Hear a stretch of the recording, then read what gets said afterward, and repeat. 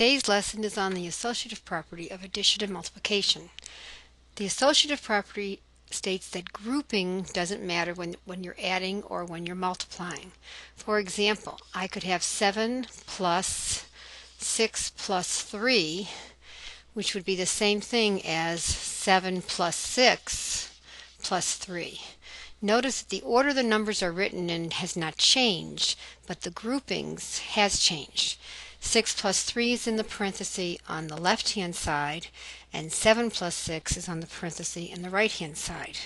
The same thing is true for multiplication. The grouping does not matter. I could do 8 times 4 times 2, which would be the same thing as 8 times 4 times 2.